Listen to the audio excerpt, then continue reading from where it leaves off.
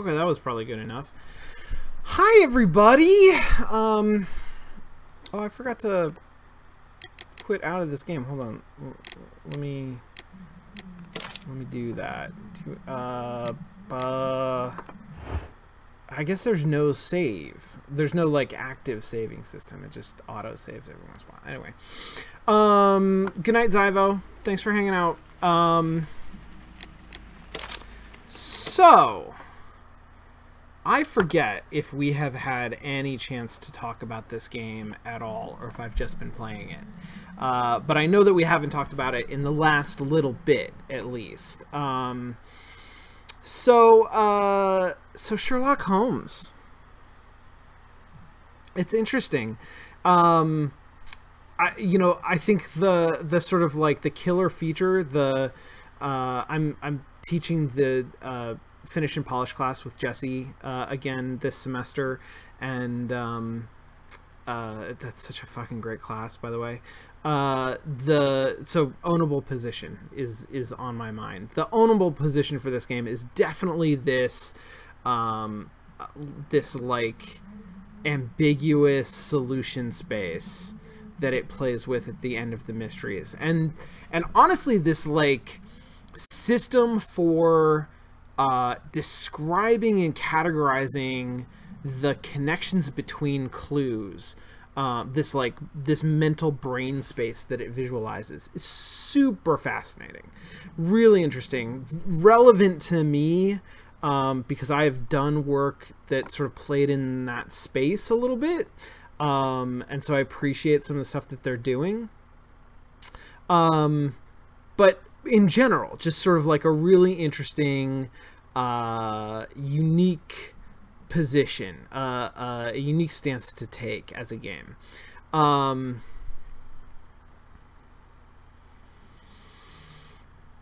So if we kind of have gotten over that, which maybe we have, we may or may not have, like, is there anything else to the game? Why do we keep playing? It's interesting. Well, okay, so I don't want to read too much ahead. There's some good questions in here, and we'll talk through the questions. But it is interesting to think about like the serial structure of this game compared to other games that have a serial structure, implicit or explicit. So the Nancy Drew games are serial in the sense that or episodic. Which, I mean, those two words mean opposite things. So, Nancy Drew, I guess, is fairly episodic. What's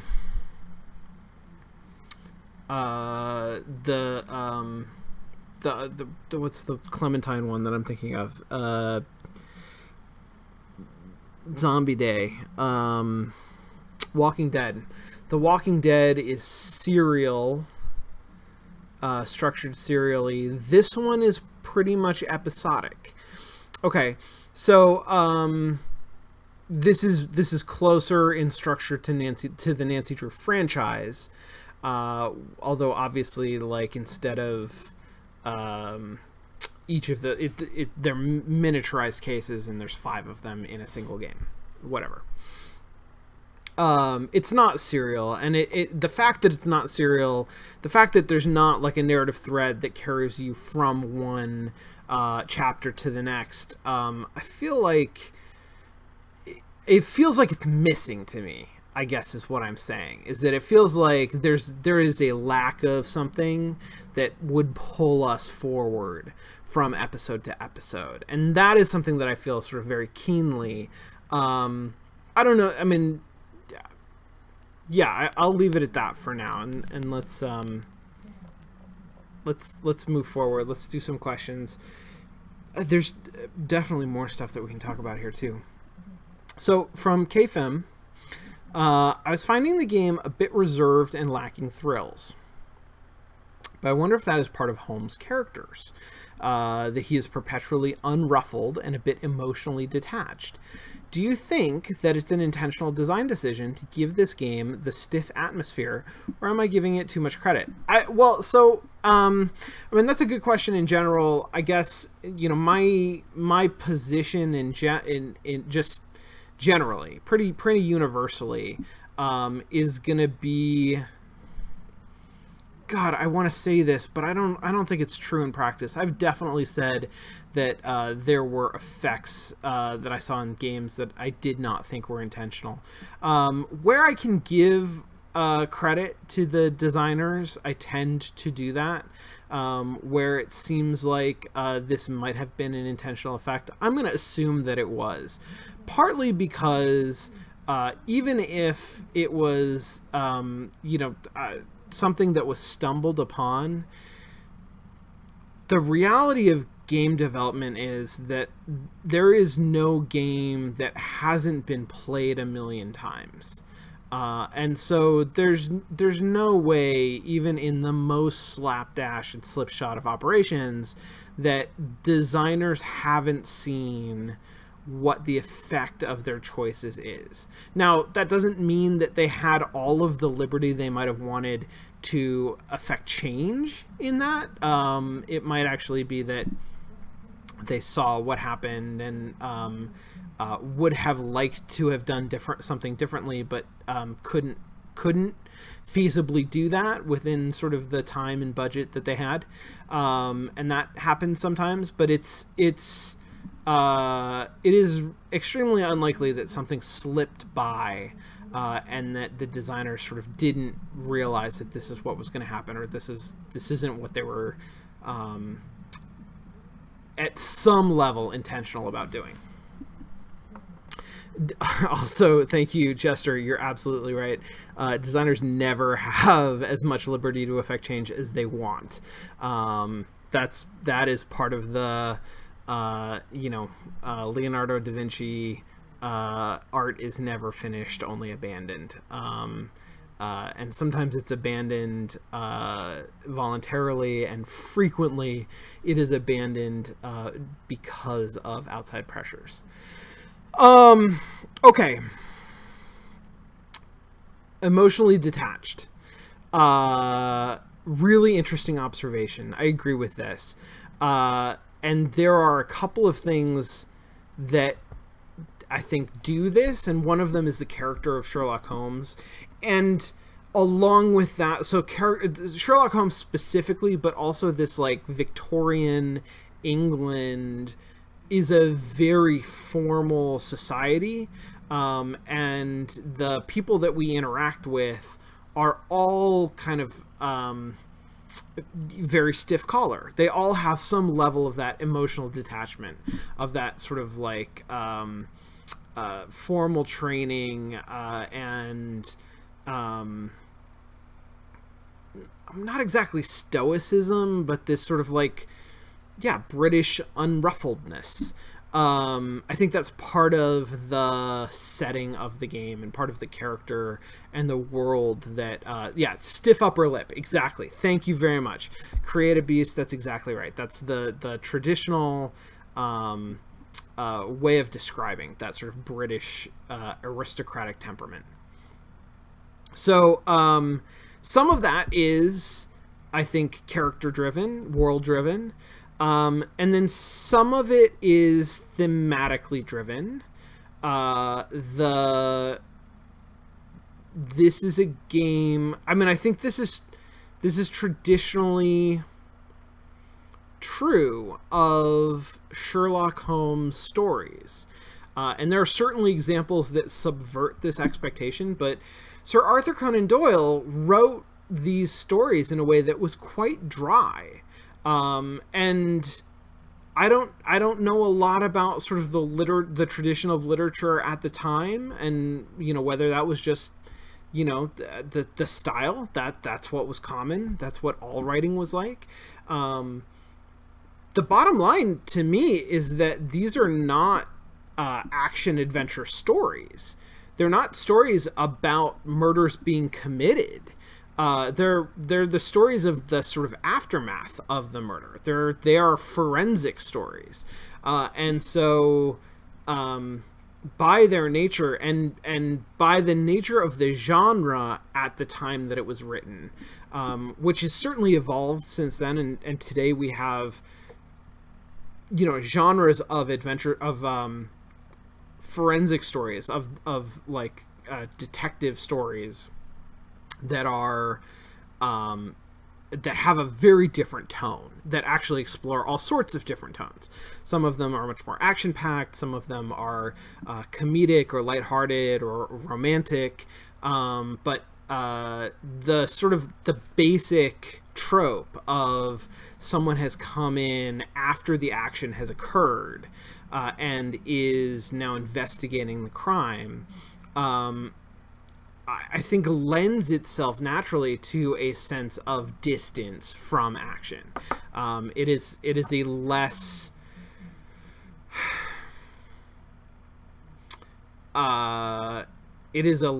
what am I trying to say? Because it's not necessarily is it necessarily less emotional? It's less like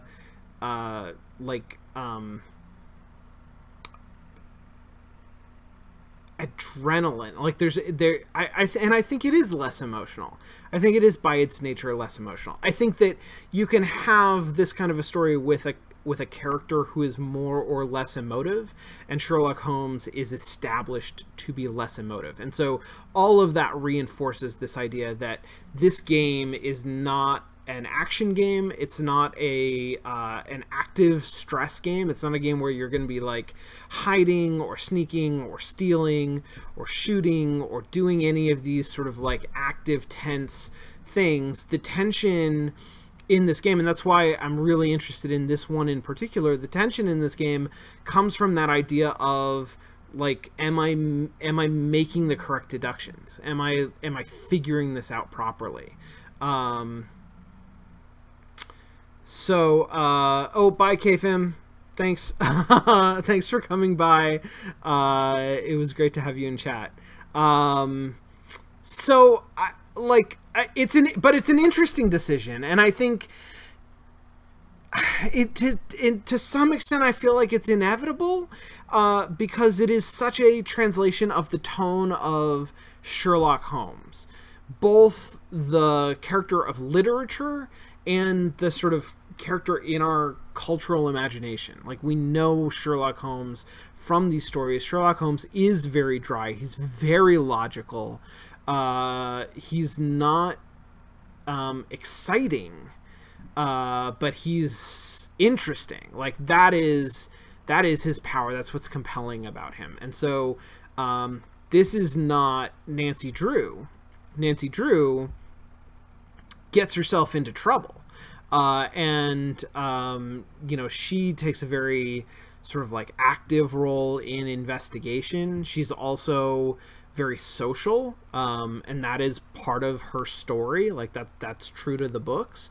And so the Nancy Drew games have a very different tone, a tone that is much more social and conversational, and not like gossipy, but I guess emotionally attuned, and also more dangerous. Like, she puts herself in harm's way in order to solve cases, and that's true to her character. And I'm trying to think of other good examples to sort of like bounce off of. I guess those are the main, like, really detective characters that we have direct experience with. But I think some of this is like, it's very, it's part of the translation, right? It's part of the translation from one medium to another, is that that dryness is a tone of the Sherlock Holmes medium. And I think they're making it work, at least to some extent, in the game as well. Like that tone, that dryness is not something that I really have a problem with playing this. Hold on one second.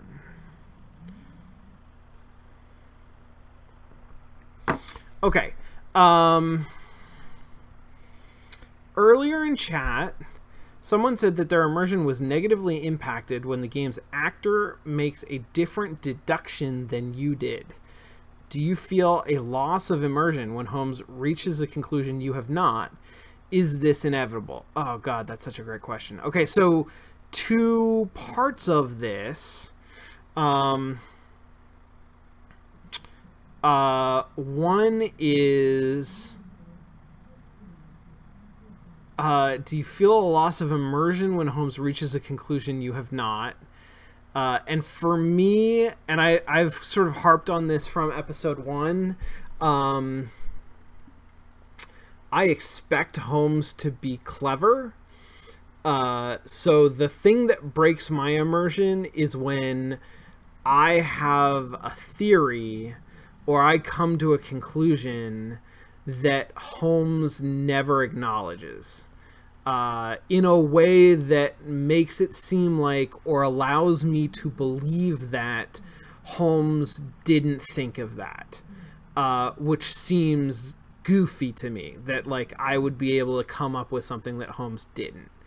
When Holmes reaches a conclusion that is different than mine in a way that makes it seem like he's better at this than I am, that doesn't break my immersion. That it's possible for that to sort of make the game less fun, although I don't think there have been any instances of that for me in this game. I think I've been fine with any time that that has happened, and that to me, like, that's very smooth. Like Holmes coming up with an idea and stating it and like telling me as a player, here is a possible conclusion, or here is what the evidence is pointing to, makes perfect sense. I don't mind that. So but there are instances where it is a problem, right? There are instances where it's a problem where I come up with an idea that Holmes doesn't acknowledge, and is that inevitable? That's the second part of the question.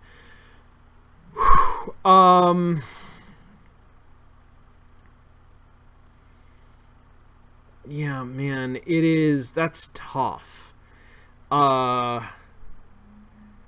Because I don't know that it is, like, inevitable is a very strong word. I guess maybe let's just acknowledge what a difficult proposition that is. Because it suggests that as a writer, as a narrative designer, you need to be aware of all of the potential ideas that players could have. And you need to acknowledge them when the players have them. But you don't want to give too much away, right? Like, you do want the player to actually go through the investigation. So at the beginning of the last the bloodbath, is that really what it was called?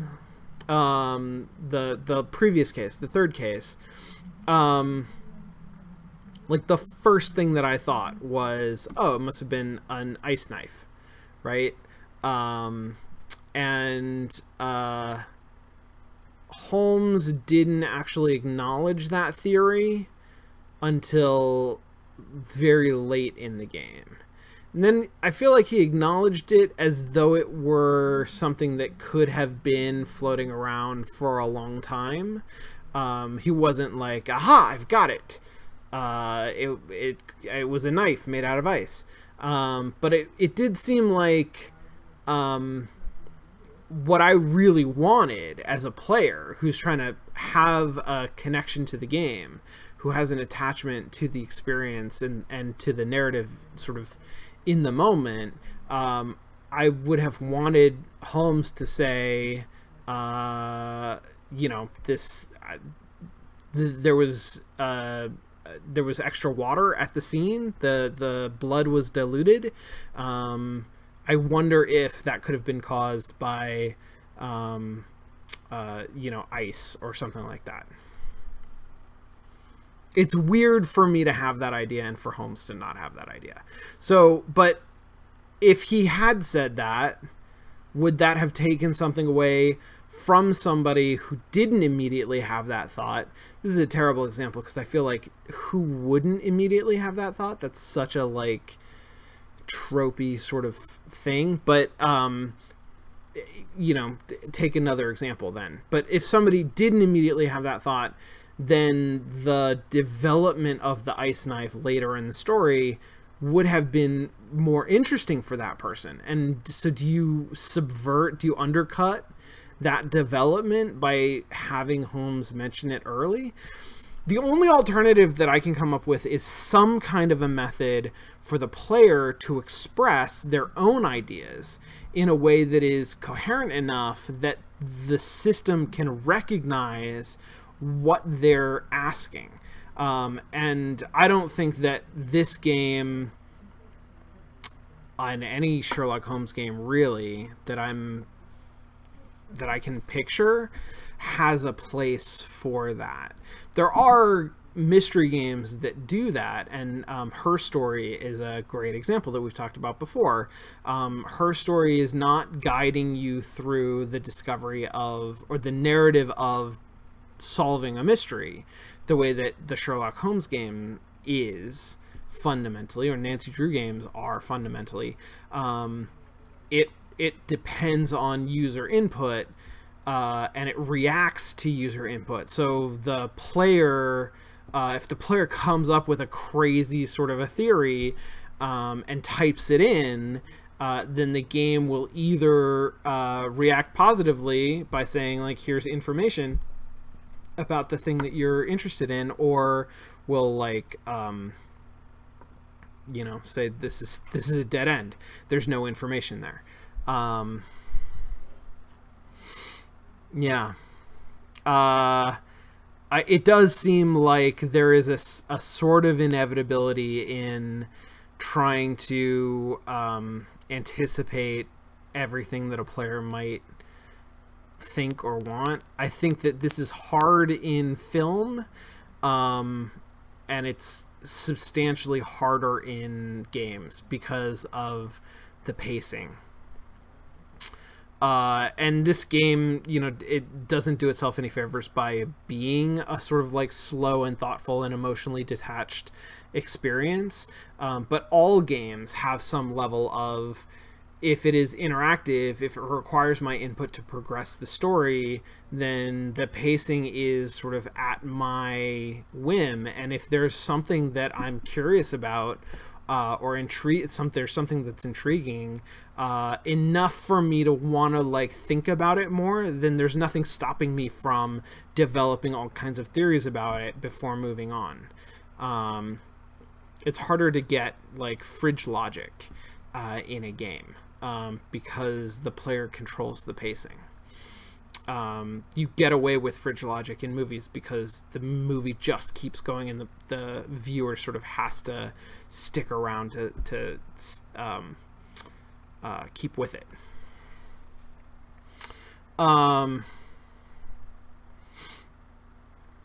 Okay. Quinn has a fantastic, like a really interesting question that I'm not sure how to answer. Is this game a Sherlock for being a good game in your mind, or do you think it has problems that hold it back from being that? I mean, good game. Wow. I don't know how to. Good game. Yes. Yeah. No. This is.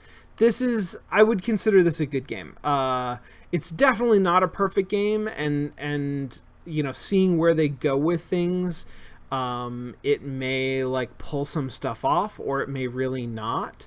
But there's definitely enough here for me to qualify this as a good game. Like, the stories are coherent, even if I do feel like there's a level of arbitrariness that I'm not entirely keen on in some of these mysteries. And you know, who knows? Like, that may be, it feels arbitrary to me because I haven't solved the mystery. I haven't found all the clues or something. But if I'm doing something wrong, then there's sort of like a inadequate feedback on that. And if I'm doing it right, then it feels like my choices are a little bit arbitrary. But regardless, like, I can follow all of these stories. All of them have outcomes that are reasonable. They're making me make choices that, even when they're arbitrary or when they feel arbitrary, feel significant. Like, there's emotional weight to the choices that I make. Even in the last one where I felt like, you know, I complained about how there's no way for me to decide between any of these different possible scenarios where the murder happened. When I chose the wrong consequence for my dude, I was very upset by that, and I wanted to go back and undo it, and I did. Like, there's emotional weight to that. That whole system, I feel like, is not perfect, and there are things that I would love to experiment with related to that, but it is very cool. It's a really cool idea. I'm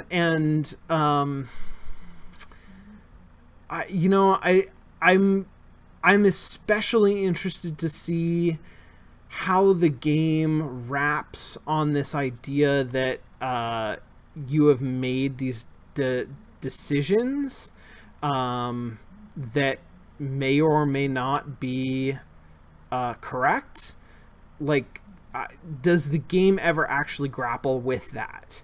And that's not clear to me, and I really hope that it does, because I think there's a lot of opportunity there. But even just presenting that opportunity, I think, is fascinating and is really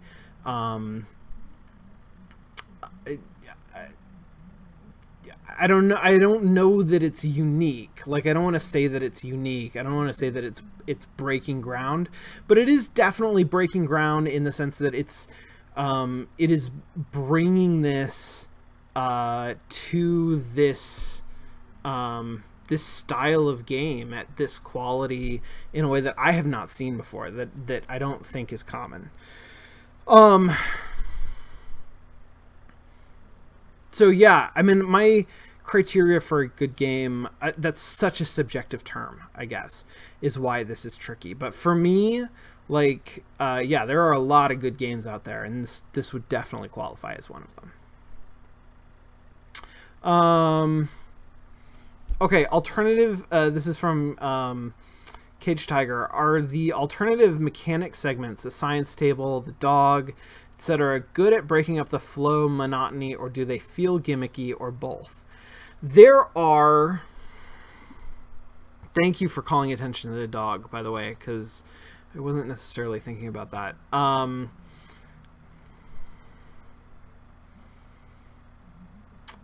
It is weird. Some of them feel really, like, not super useful. They feel very mechanical in the sense that I'm just sort of like going through motions, and they're not that interesting, and they seem like they're there to break things up, that that they are not inherently interesting. Some of them are like, some of them more... Well, is that true?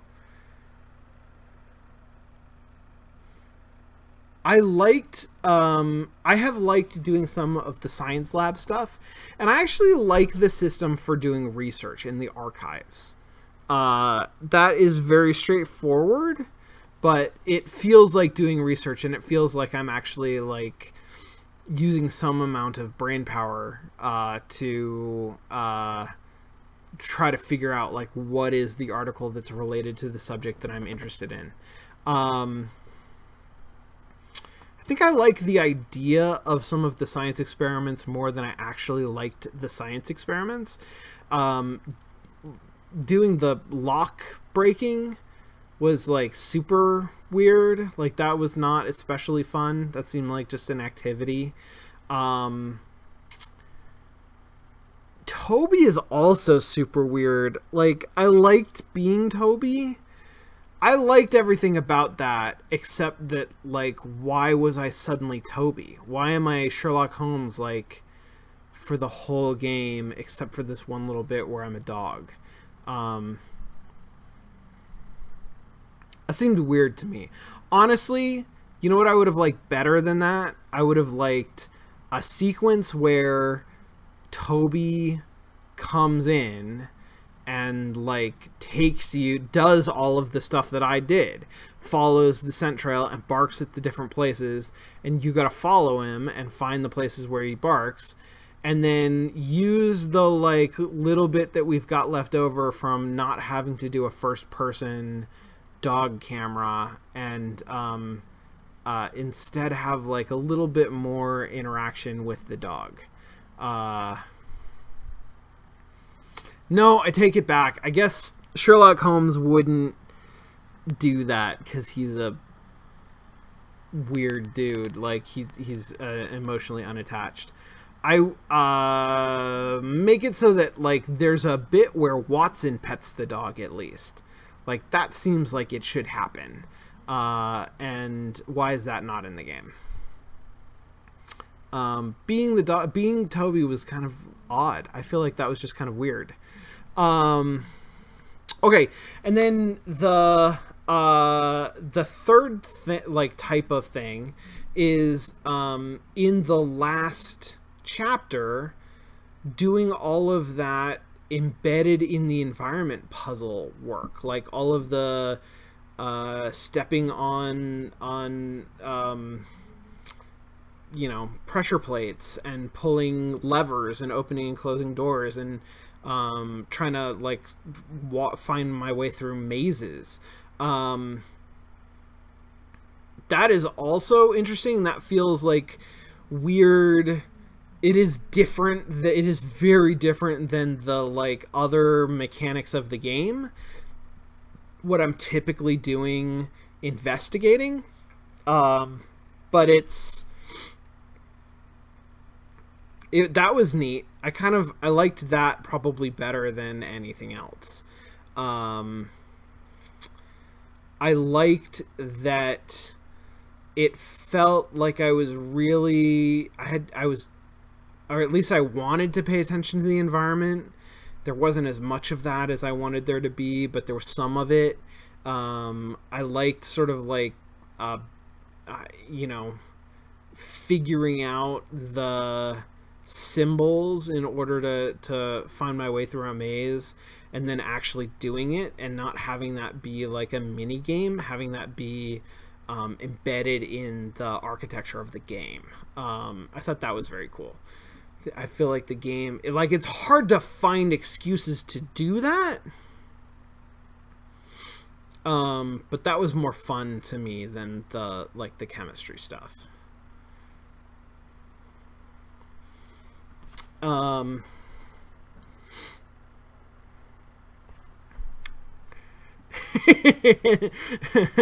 Demeter's Winter, is it just me, or is Toby 1,000 times more useful as a sidekick than Watson? He actually found something, at least. You know, I think traditionally Watson is not a useful sidekick, except in that he is a medical doctor, and occasionally it is useful for Holmes to have a medical doctor. But I think traditionally the idea of Holmes and Watson is that they're friends. Like they actually get along on some sort of fundamental social level in a way that Holmes doesn't always get along with people. And Watson finds Holmes fascinating, and documents what he does. And I think that is good for Holmes's business. Like I think that there's a commercial element to that Watson publishes these stories and Holmes develops a reputation, and that helps him get the cases that he finds interesting. He doesn't actually care about the stories In fact, as you know, there was a little bit of this in the introduction to this chapter, that he's a little bit like derisive, critical of Watson's storytelling, but I think he does get something out of that relationship on that level, but also they're like friends, and Watson tags along because he documents these adventures, and Holmes basically lets him do that because they're friends, and because Holmes, I think, frankly, likes having somebody around that he can explain this shit to, because it lets him sort of demonstrate his ability. But Watson is not a useful sidekick. Watson is a narrative device. Like, Watson is there to make the stories happen, not to actually solve the murders, typically. So that doesn't seem like, I feel like at least Watson isn't a creepy ghost who just always shows up behind you. I feel a lot better about this game than that is a reference to previous Sherlock Holmes games in this franchise that had a Watson technology where the game would just want him to always be around, and so it would pick a place that the player couldn't see and place Watson there, and that was almost always directly behind you. So you would turn around and Watson would just be standing there.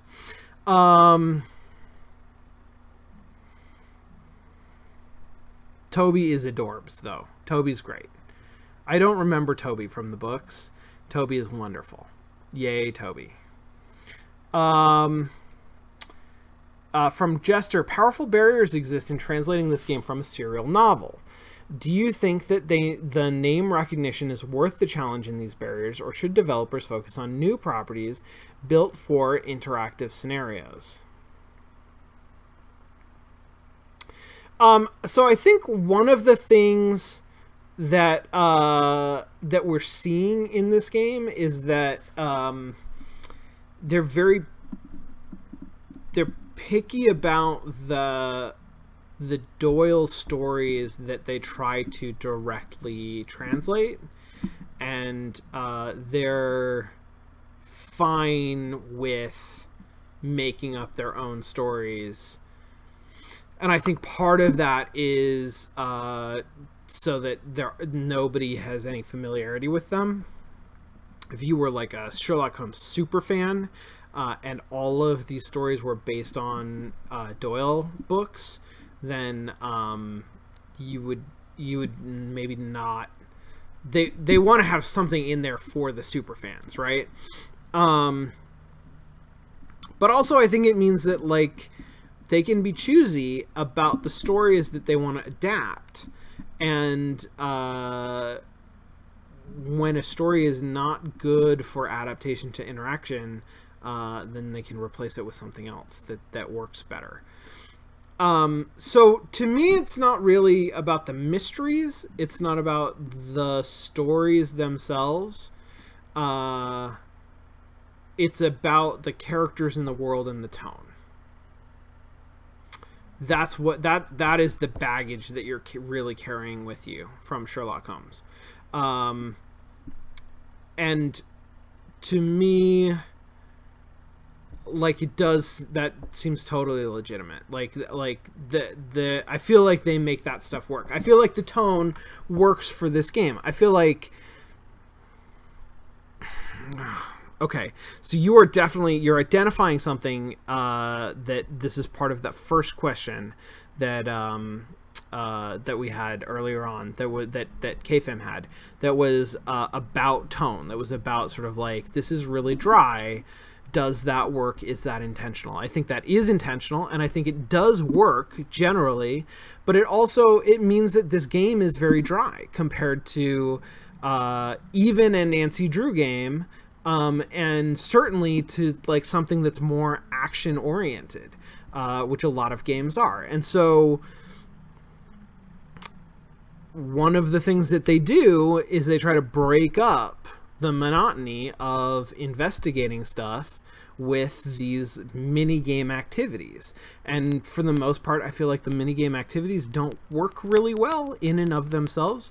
They do help with the pacing, but the pacing to me is its own fundamental problem that comes from the fact that investigating these scenes of crimes is really tedious and finicky, I want to say. Like, I feel like I look around pretty comprehensively, and I don't necessarily find everything. And so if I want to make sure that I actually find everything, which is super important in a game like this, like there's not there's not a ton of collectibles that I don't need to care about. It's clues in the mystery. They're all important. That's if I want to do that correctly, like if I want to feel satisfied with that, then I have to like really scour every one of these scenes. And I have talked about how that doesn't feel like Sherlock Holmes to me, like that feels out of character, which I maintain. It's also not super fun for me because I'm not actually engaging with the environment. I almost never, it is actually more of a distraction. Like if I go into a room and I look around and I look at the stuff in the room as stuff, then I'm more likely to sort of dismiss things that are actually important, rather than like going up to every surface and scanning it, essentially pixel hunting in 3D, and disregarding the actual objects, which is not super satisfying to me and not super fun. And so I wish that there was a way that they had invested more in figuring out how to smooth that out, how to make it so that when Sherlock Holmes walks into a room,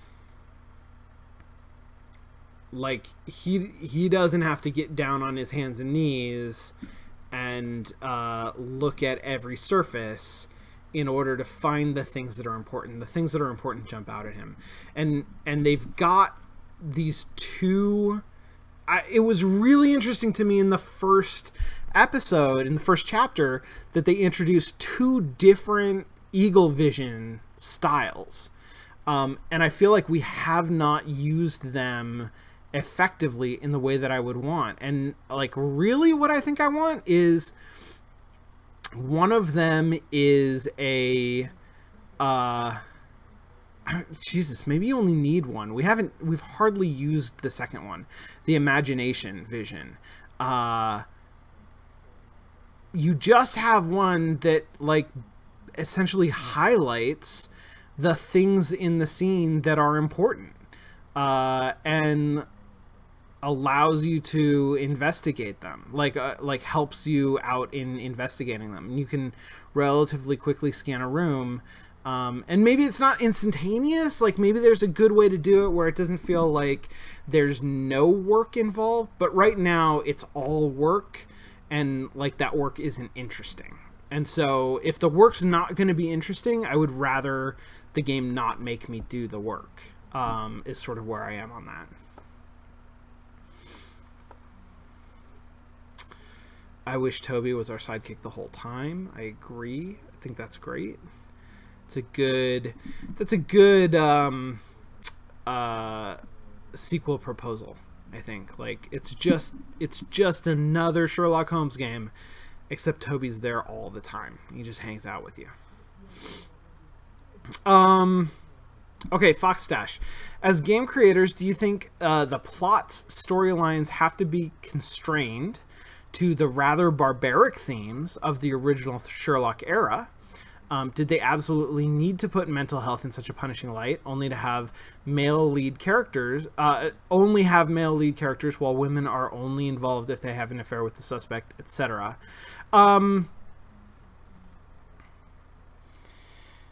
Yeah, that's a great question. So the history of adaptation of Sherlock Holmes into modern media is kind of fascinating. And Sherlock Holmes, being such a recognizable character, uh, having sort of such a strong cultural cachet, and also being in the public domain, means that there's a lot of incentive for storytellers to use that character in modern media. And so we have a number of Sherlock Holmes movies, some of them blockbusters. We have Sherlock Holmes games and Sherlock Holmes in games and in comics and in all sorts of places. And there have been, I think, sort of efforts to take the character and preserve its original style and tone. There have been efforts to subvert its original style and tone and the era in which it was written. And some of those have been, I think, more successful than others, and some of them fall down in other ways. So Sherlock Holmes as a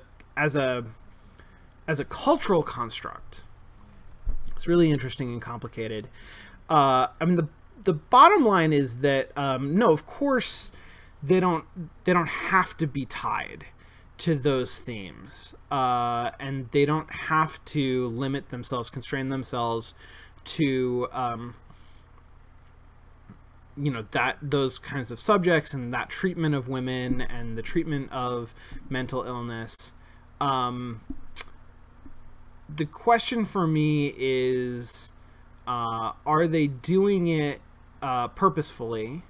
Are they sort of aware of what they're doing in doing that? And is it worth doing? Is there value in doing that, rather than sort of updating the value structure of the Sherlock Holmes story to something that is easier, more palatable, I guess, to a modern audience? And I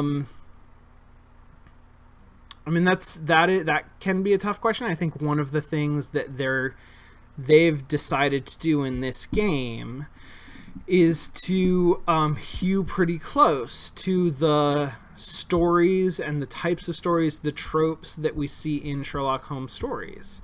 And that gets pretty weird sometimes. Like, for me, it got really weird, like legitimately really weird, around all of the mental illness stuff in the last case.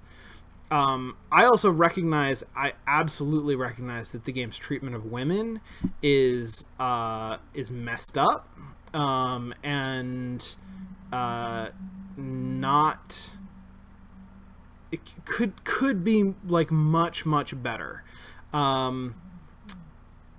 But that is true of a lot of media, and so as I don't want to say it's not egregious. Like, I think it is egregious. It is like pretty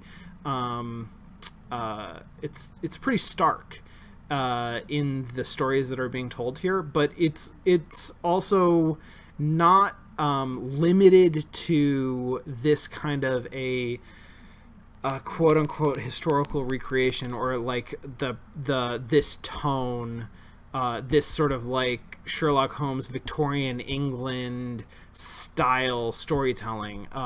We have problems with how we portray women in a lot that are a lot broader than that. The mental illness thing struck me like really. That's something that I don't see a lot in media that I consume today. That kind of like ignorant view of mental illness and the narrative treatment of it that is uncomplicated, I guess. Uncomplicated by any sort of modern understanding of mental health, or the subtleties and complexities of mental health.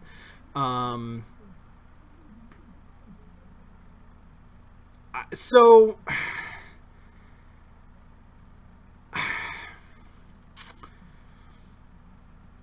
I mean, it's tough. It's hard. There's actually, like, there's opportunities to create roles that are more interesting for women in these stories. I'm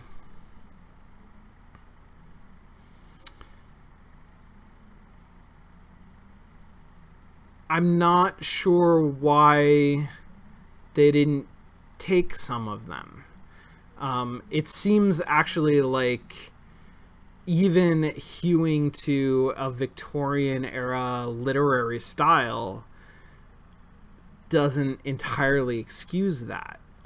Just from a storytelling perspective. I mean, Sherlock Holmes had, like, Doyle had interesting female characters in his stories. Not all the time. But, like, they were in there. And looking back on the last case, the bloodbath case, like, were there any women in that story? Like, any women whatsoever? I don't think there were. Which is weird. Like, that's just, like, I mean, I guess it was a murder that took place in, like, a men's facility. So that sort of makes sense, but, like, well, and then, yeah, I don't know. It absolutely seems like it is, yeah, that's a noticeable absence, I guess. And women have not been entirely absent from this story, but their roles have not been that interesting. I mean, I think there's some defense of that, in that there actually aren't that many characters, and not all of the characters are interesting, and the characters that are interesting that are repeated, it is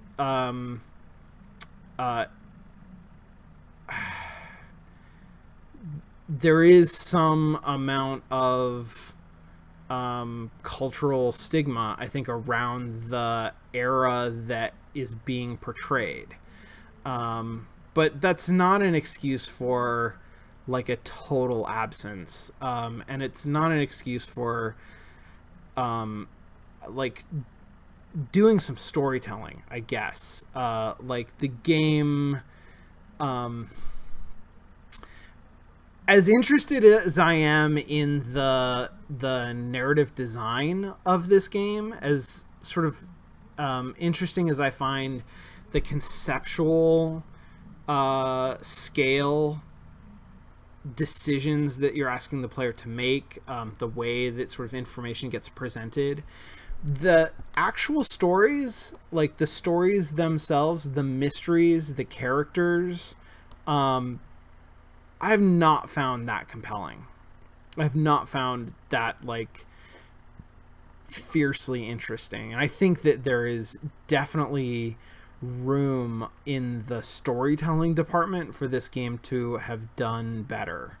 And some of that is making more interesting characters, characters that are that break some of the stereotypes that we have for this historical period and this style of story and game. I think that would have gone a long way, maybe, to making some more interesting and memorable characters that might have made those stories feel a little bit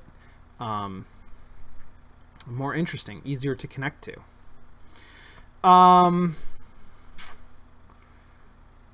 Okay, cool. Brad, I'm gonna stop there because it's 10. There's some questions still down here. I think. Oh, maybe that was most of the questions. So there, I mean, there are obviously other questions. I do want to, there's some other stuff to talk about, and the dragon question is actually really interesting, I think, in this case. But we will revisit that at a later date.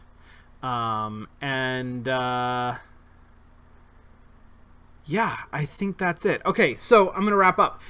Thanks, everybody. Thanks so much for being here. This was fun. This was a nice end of my day. It's fun playing this game with you. I like seeing when chat has sort of interesting ideas about the game and about the case. That sort of helps make some of the slower paced parts of the investigation a little bit more bearable for me. So thank you very much. Thanks for hanging out. I hope that you all had fun. Don't forget to check out the forum and the Steam group and the YouTube channel and the Discord page and all of the stuff that we have for this community, where folks from this community can hang out and talk and do stuff.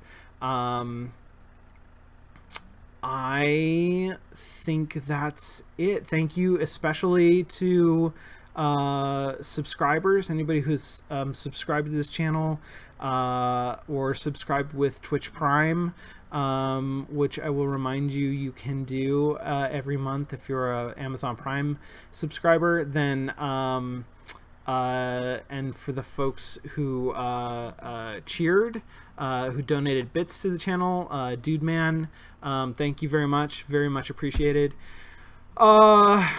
I expect to be back next Thursday. I know that I have some weird evening stuff coming up for work in the next couple of weeks, but I don't think it's going to be on Thursdays.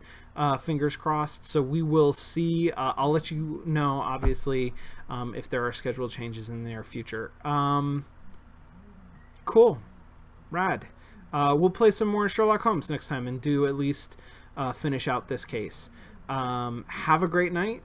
Have a great weekend, and I'll see you all next time. Thanks for watching.